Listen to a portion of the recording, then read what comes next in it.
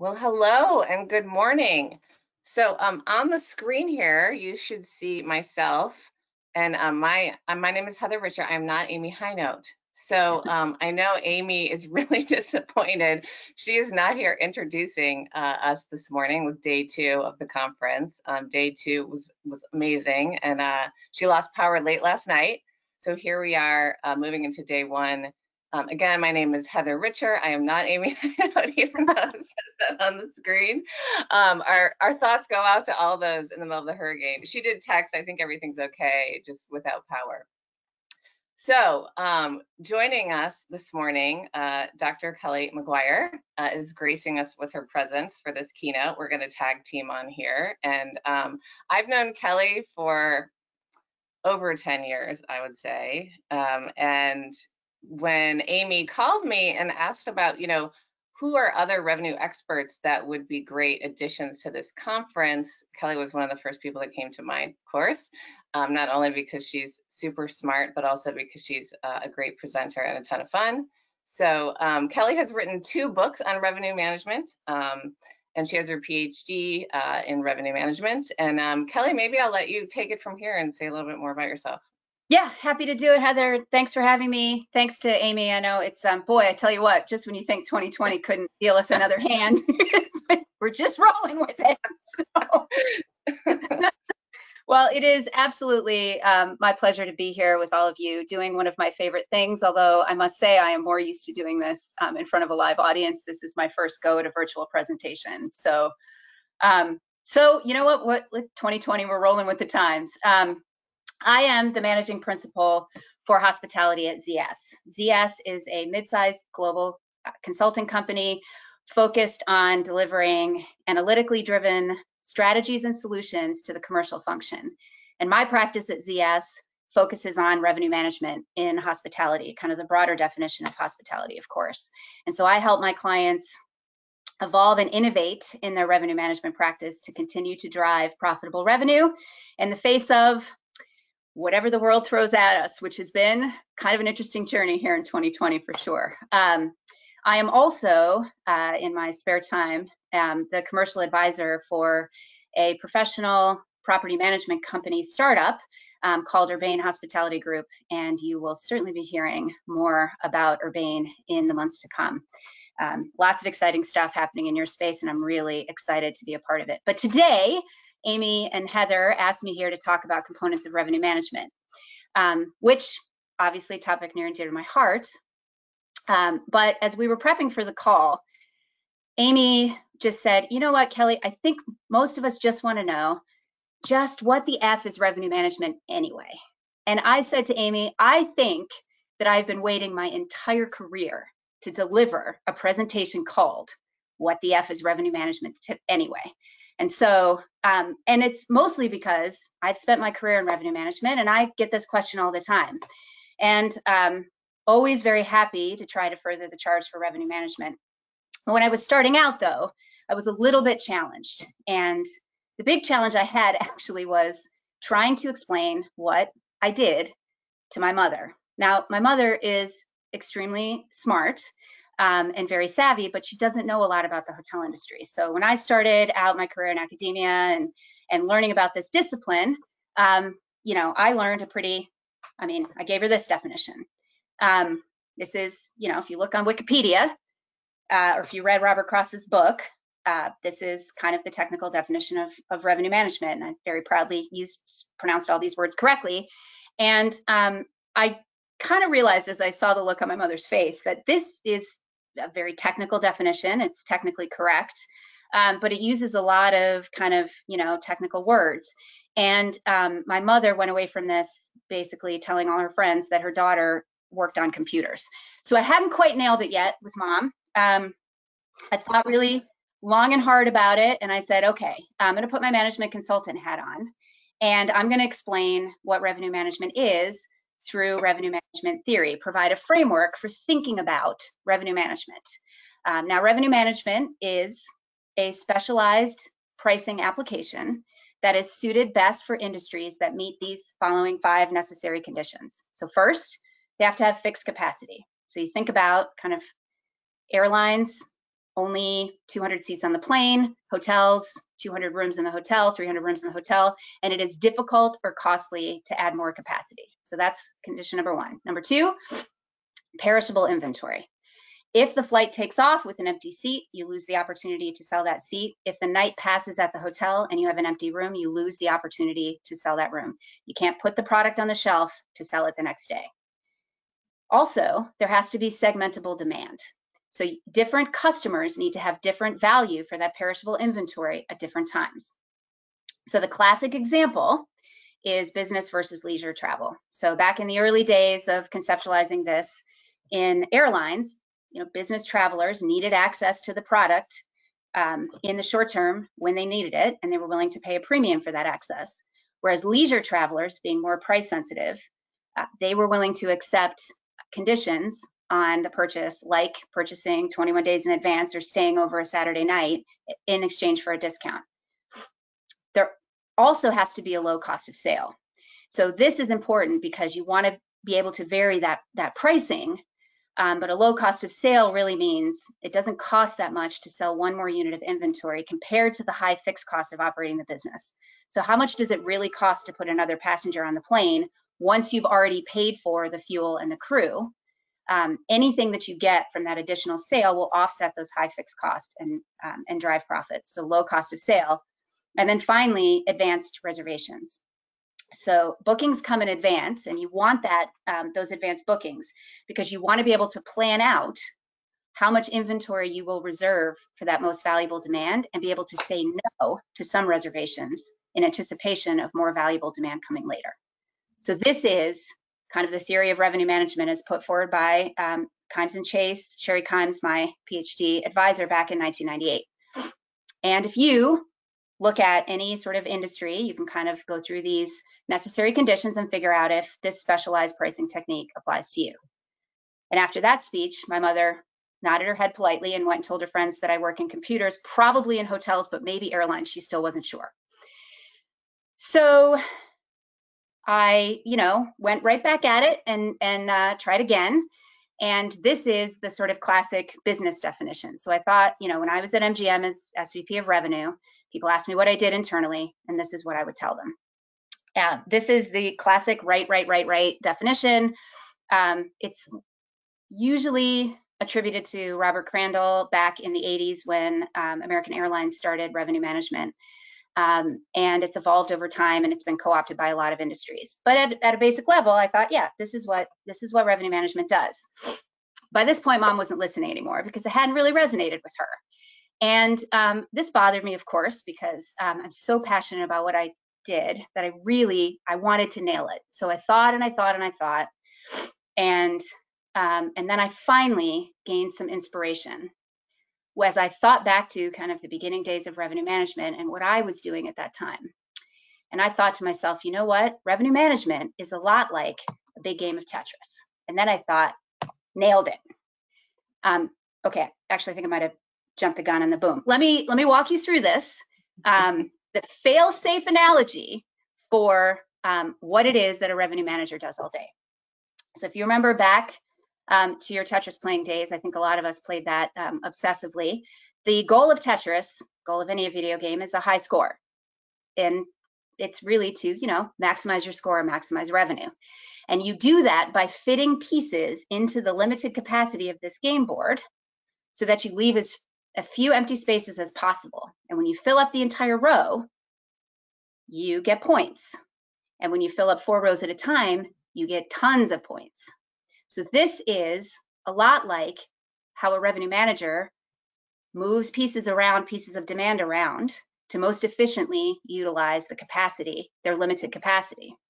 And if you think about it, the pieces in Tetris, they're all different shapes, they're all different sizes, they come in different patterns, and they are more or less valuable to you at different times. Sometimes you're just dying for a square, and other times that sort of wonky S block is exactly the perfect piece that will clear the row and fit in that space and drive that high score. This is segmentable demand, different patterns, different value, different times. So the job of a revenue manager really is to manipulate and move those pieces every day, all day, to continue those pieces of demand to continue to fill that limited capacity. So if you think about that picture on the left, probably we're going to flip that S piece and scoot it over to the left and drop it right in that spot, and then continue to move on to the next piece. Now, what made Tetris start to get a little bit more fun back in the day when I was playing was when Tetris got, I'm realizing I'm dating myself here, whatever, we'll move on. When Tetris introduced the next function, because then not only could you figure out what you were going to do with the piece that was coming, but you could do that in the context of what you knew was coming next. And the more next pieces that were introduced, the better you could plan. Revenue managers spend a lot of their day making forecasts, looking into the future, trying to predict what's going to come next so that they can better plan out how they're going to manage and manipulate that demand to fill up that limited capacity. And so this is why forecasting is so important in revenue management, why they spend a lot of time thinking about that forecast so they can plan to fill in all those empty spaces. And I remembered back to my Tetris playing days, and I always thought, if the one function that I really wanted Tetris to introduce was maybe the ability to ask for, maybe in exchange for a little bit of a few points, the piece that I really needed to fill those empty spaces and drive my high score. So if you think about that picture on the right, what if, as a player, you could ask for a bunch of I pieces instead of that L piece? And maybe you wouldn't get full points for that, but you still could drive your score and drive that revenue. And that is equivalent to how revenue managers today work with marketing. They know what demand patterns they need, and so they can work with marketing to help marketing go out and proactively source that demand. And okay, I think it's time. Once I explained this analogy to my mother, who was as Tetris obsessed as I was, she understood perfectly what revenue management was. So with this analogy in mind, the next time anyone asks what you do, if they're a Tetris fan, there you go. So really, when we think about back in the early days, revenue management was a lot like this simple game of Tetris. Back in the 90s, late 80s and early 90s, when it started back in hotels and airlines. We talk about hotels and airlines a lot because they were the industries that really invented revenue management. Revenue management really was, and it was a capacity management or an inventory optimization problem. So in the 90s, when revenue managers came to work dressed like this, we were maximizing revenue from the limited capacity by opening and closing rates according to forecasted demand. So you needed to anticipate what was coming, and then you just set rates according to what you saw coming. Very much a capacity management problem. And there were other techniques that both airlines and hotels, as they started to really think about how to best utilize that capacity, started to emerge. So we started to see things like overbooking to cover for no-shows or unutilized inventory. Back before customers had to secure a reservation with a prepayment, they could no-show with no penalty. And so you could see a sold-out night at the hotel and end up going down with empty rooms that you got no revenue for, even though you knew there was demand out there. So by forecasting that no-show or cancellation rate, you could cover for those anticipated no-shows by booking above capacity levels. Drove a lot of value in both airlines and hotels in the early days. The other thing that really drove a lot of value in early days was, for hotels in particular, were length of stay controls. And this is still true today. Understanding what demand was by length of stay so that you could make sure that you were optimizing revenue across all patterns instead of just one night at a time. So if you think about this, hotel might have a lot of demand for one-night stays on a Saturday. You could fill the hotel with one-night stays on a Saturday. But on Friday, everybody who's coming wants to stay for 2 nights.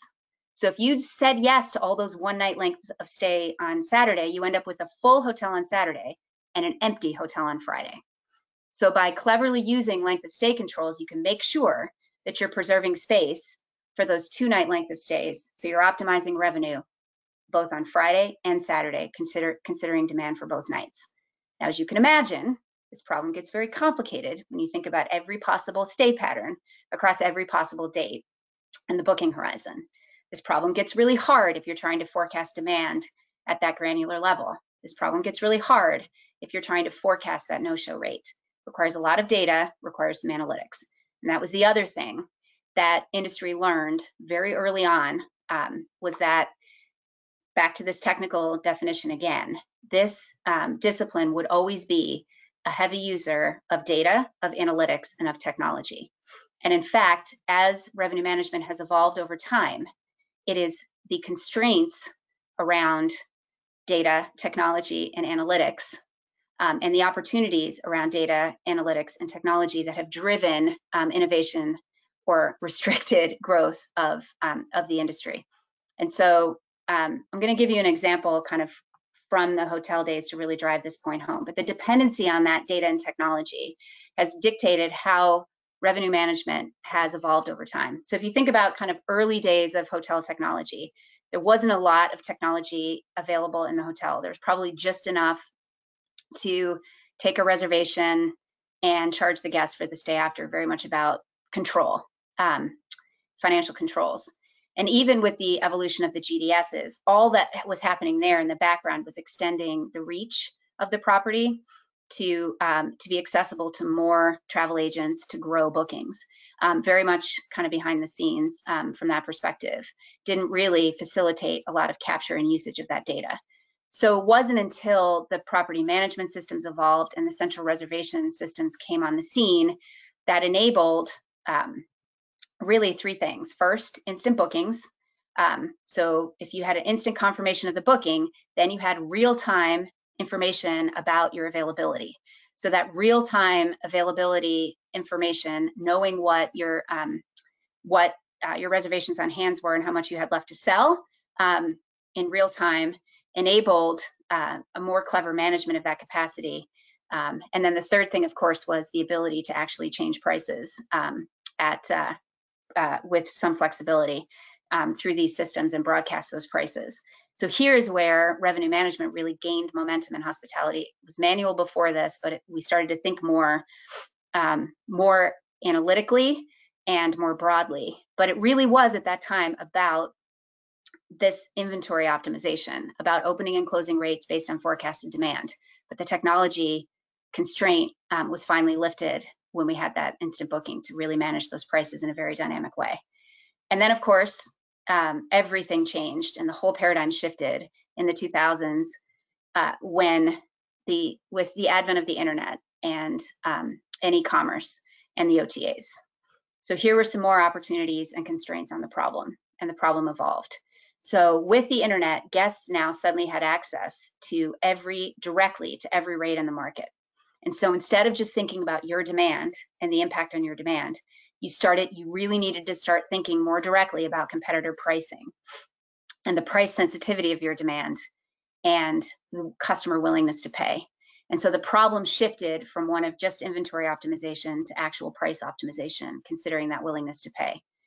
Also, a really big constraint was imposed on revenue management at this time with the advent of the OTAs, and that was price parity.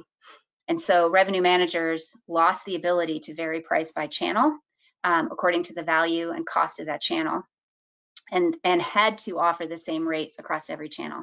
So it changed the way that price was deployed and the way you had to think about how price was calculated.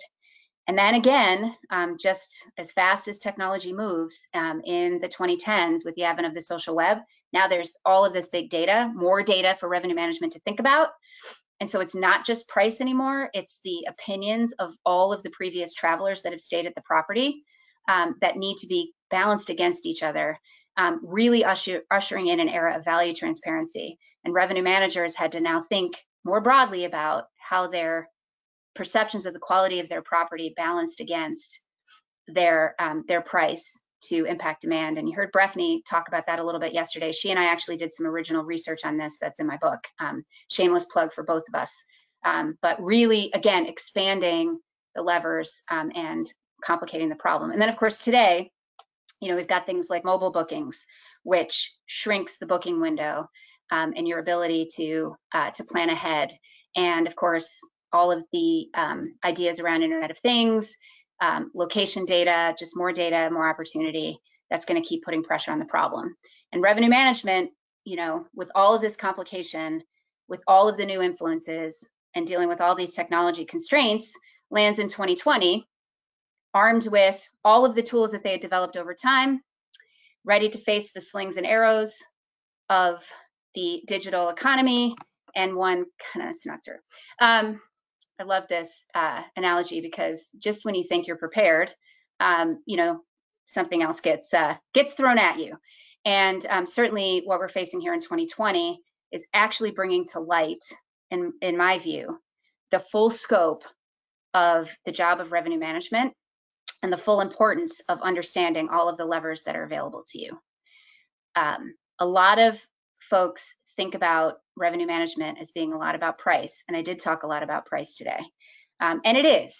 Ultimately, you are setting the prices that drive profitable revenue for your property. But price is only one of the many levers. And I would argue that in 2020, price is probably our weakest lever at this point.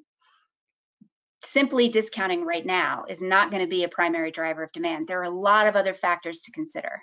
And so if you're just dropping price right now, you could potentially be diluting your revenue and not stimulating demand the way you want to. You have to be very clever about how you think about all of those rights that were in that right definition. Who are the customers that are traveling? What are their travel needs? And how are they interacting with your product? What channels are you reaching guests through? And do you have the opportunity to use the characteristics of that channel to help drive that valuable demand and to manage it appropriately? Think about product right now. The way that customers are using our product is different. And is the product being positioned properly? Do you understand the aspects of it that drive value for customers now so that you can align pricing with that? And time is a big factor. We saw that a lot yesterday. Booking windows are shortening. If you start discounting on your normal booking window now, you could just be discounting too early, and you're going to end up diluting revenue as we move into the booking window. So if you don't understand all of these aspects and all of these levers, you're just not going to be effectively revenue managing your property. Revenue management is much more than price. And in fact, I love this quote from one of my favorite revenue leaders. She gave this to me for my book back in a couple years ago, and it's still very true today. It's not just about pricing today. It used to be that you could put a pricing strategy in the market and shift behavior, but there's so much more information out there. There's so much more competition for the consumer's attention, and there are a ton of other influences on behavior. So price alone is not sufficient to really be effective in revenue management. You need to go a lot broader than that. So it's a very exciting time to be in revenue management. It continues to be very dynamic, very complex, and such a great mix of both that hardcore analytics and data and technology with really understanding operations and understanding your customer behavior. Really fun intersection of all those things. A little plug for my books that Heather mentioned at the beginning. They are available on Amazon. If you like what you've heard here and you want to dig a little bit deeper, one is laser focused on revenue management and pricing, kind of the modern practice. And then the other is more broadly about analytics, data, and technology and how you best leverage those in a hospitality environment. And with that, I am very much looking forward to continuing the conversation with Heather. Okay, I'm back. She's back. Thank you.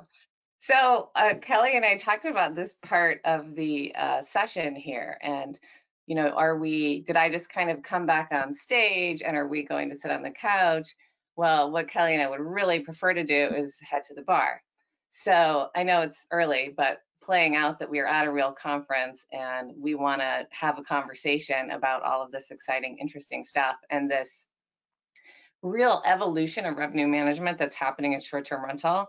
So we're going to take it to the bar. So I'm switching out my coffee for the martini glass. I love it. And we're going to call this vodka tonic. Oh, very good. And I've set a timer so that we know when last call is. Very good. Okay. Although I usually try not to let that stop me, Heather, but sometimes you just can't. I know we need to keep a schedule. Amy would be disappointed if we got off track on this, for sure.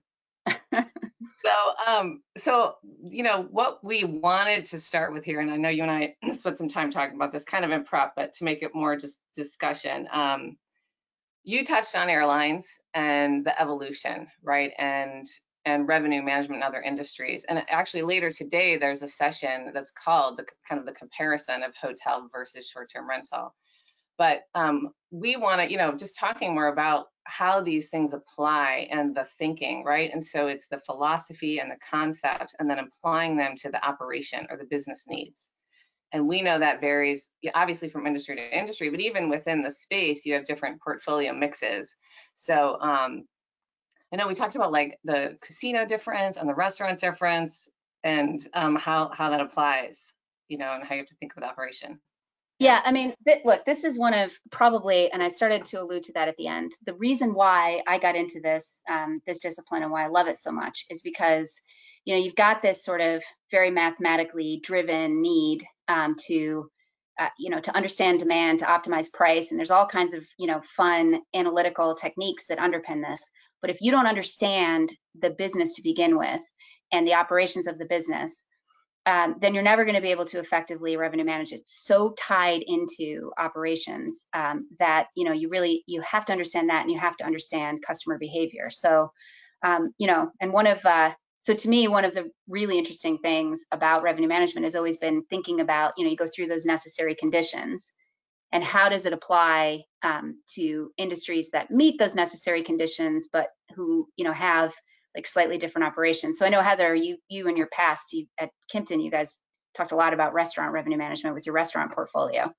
Yeah, so there are a few things I was thinking, in restaurants, there's this component of time. So Breffney actually mentioned this yesterday, RevPAT, revenue per available seat hour, because the concept of throughput is important in that you can sell that table and those seats more than once, like in a night. Now, until we start selling homes by the hour, we know we're selling, the night, right? So that kind of takes that time component away. But she also talked about, it's max, you don't want to put two people at the six top, right? And so, and how does that translate to short-term rental, right? And you think about, well, why does it matter if I have a party of 8 in the 4-bedroom versus like a couple in a 4-bedroom home? Well, if they're paying the same amount, of the price, then it doesn't. But where it starts to matter, right, is if you're selling, you're enhancing the stay and increasing your share of wallet by selling ski or lift tickets or kayak, right? And those ancillary add-ons that, or golf, right? Everything that person could additionally buy. Or the other reason it does matter if you have per person fees. But again, like translating to, okay, what do you do in your business? How are you operating? So then you can apply, where that's important for sure. I mean, and it's just, you got to think about the drivers, and that's a little bit like, when you talk about capacity in restaurant and how you most efficiently use that being so important. And like, I took the job at MGM because the casino problem, it just has this really interesting nuance to the traditional hotel problem. And that is that, the most valuable customers in the rooms aren't paying a room rate at all, because you get, they're your highest roller gamers and they're spending on the casino floor. So if you just optimize on room rate, that's a zero value room, you're going to yield those customers out, and the profitability of the whole property is going to be impacted. And so here, if you just simply take the hotel theory and just stuff casinos into it, you end up like flipping the problem upside down and not driving. And so for years, casinos struggled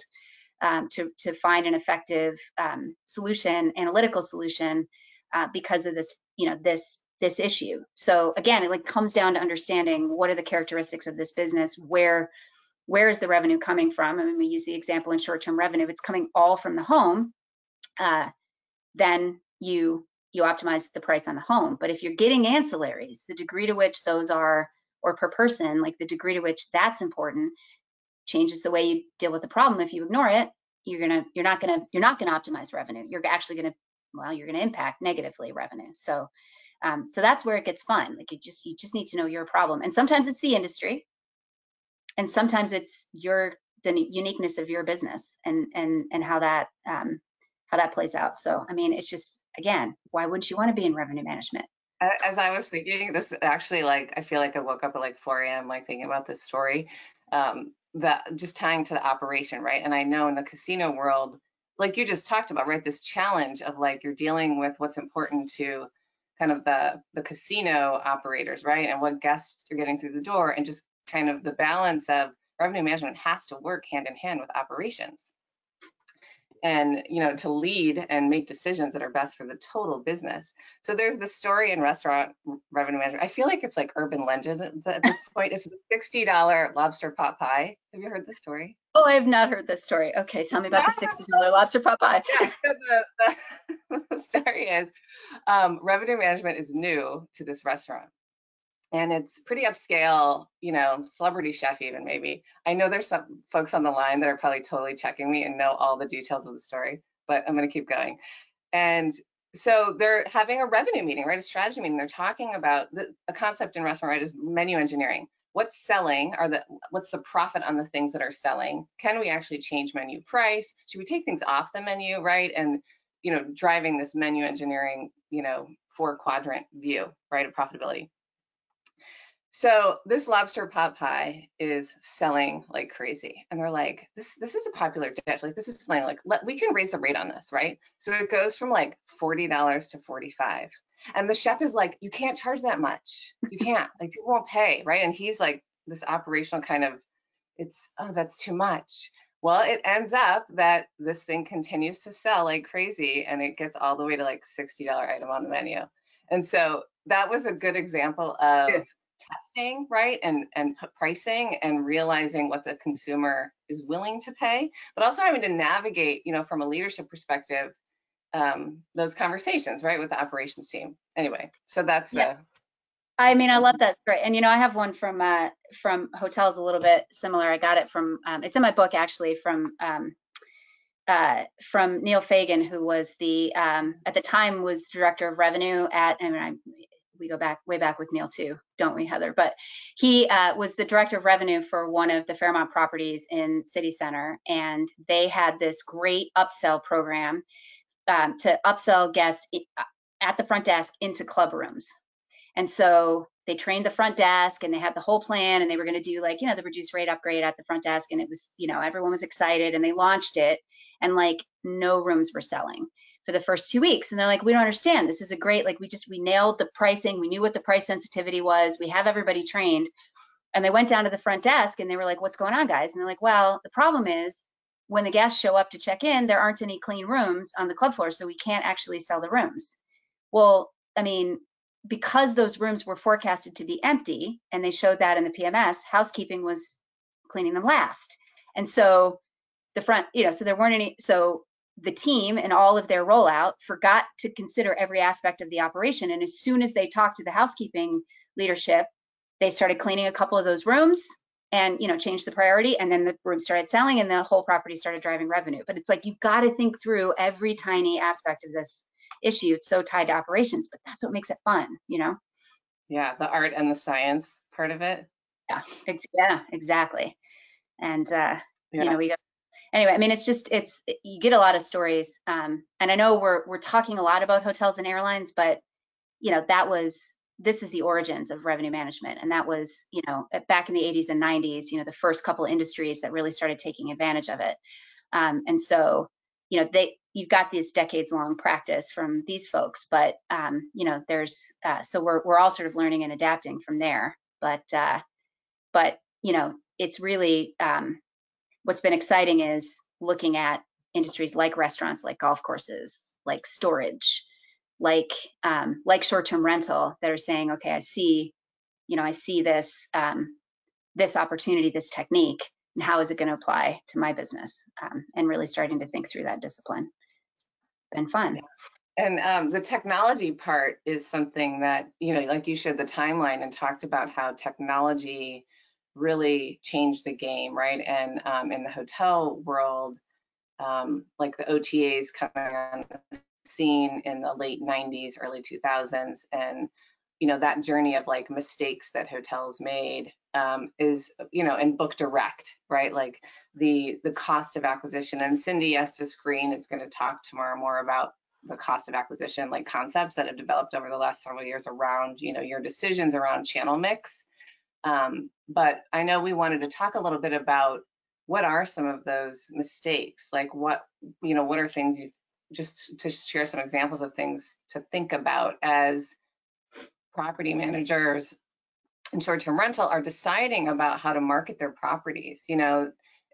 If you're not happy with how things are working on a certain channel, and you decide just not to work or distribute through a certain channel, like the implications of that, or going in eyes wide open to the landscape of how consumers shop and buy. Yeah, I think it's, it to me, when I think about how revenue management will evolve in short-term rentals, you definitely want to look at how it's evolved in the past and try to, avoid wherever possible. And I think the hotel industry,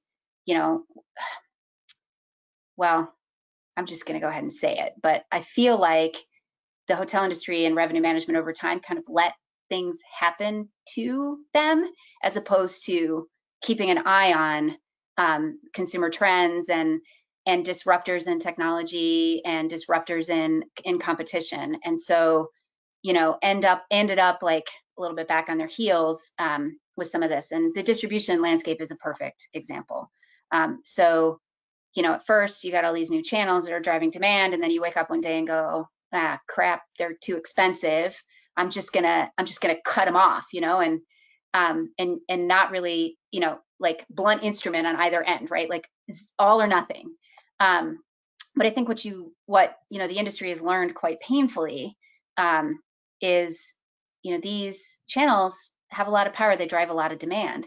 And so you can't have a strategy that doesn't consider distribution partners. You just have to be smart about how you apply them. And I mean, I actually was on the advantage end of that when I was out in Vegas. One of our major partners got in a, little bit of a tussle with one of the big OTAs and pulled their inventory off for 6 weeks while they were debating the contract. And we got because, here we're the biggest game in town now on this channel, and like would not believe the lift that we got at that time. And it continued after they came back on because that particular partner, we stuck with them, and they were, we had better volume, and it took a long time for the other company in town to catch up. So like just examples of, sort of the power of this. And I don't know, Heather, you must have run into some of this in your past too in revenue management. The turning on and off, right, a channel is something that's talked about in short-term rental, right? Like because in hotel, for those that don't know, there's something called LRA, last term availability, that actually is in many contracts where the big brands have committed to making sure if there is a unit left to sell, that the channel has it as well as the direct book channel has it. That's different, right? In short-term rental, that's not as consistent of a thing, this term LRA. So today it is possible, right, to flex channel turning on and off. The consideration though is, those algorithms, those proprietary algorithms, right, that we all know for every channel, we know that is input to your page placement. So when you make choices about being on or off a channel, like you just talked about, right, they lost ground on, it's showed up now as a property that hadn't converted. So the conversion score is low. So if the conversion score is low, it's not going to get the same page placement. And whatever else is kind of in that algorithm, right? Like recent reviews and things like that. But yeah, I mean, for those of you that don't know, they're one of the major hotel chains pulled off. I think there was an attempt to try to have a plan of maybe spending more dollars to drive direct, but in the end, that they ended up going back. And another kind of good story is if, Marriott has kind of even gone further with their Expedia partnership, like just sharing another example. So they're, and this is the article you just shared, right? Yeah, they're the exclusive provider of travel agent wholesale rates, and they also power the Vacations by Marriott, where you can book a airline on like the Marriott platform and still earn points. So it's interesting, right? They've gone this kind of other direction. Well, I think that, here's a good example of, of not just saying, well, I mean, there's extremes, right? You either say, I'm not gonna, I don't want a deal, and obviously that didn't work, or necessary evil, roll your eyes, wish you had more direct booking, or figure out the best way to leverage these channels. And I think Marriott's done something really smart there. The one of the biggest issues in hospitality, which again I think is something that short-term rental is going to be able to avoid, is you give the be careful. This is something to watch out for. You give these rates to wholesalers, special discounted rates, and they get to mark them up. And that's it's a volume play in hotels. It always has been. Tour companies and these volume bookers.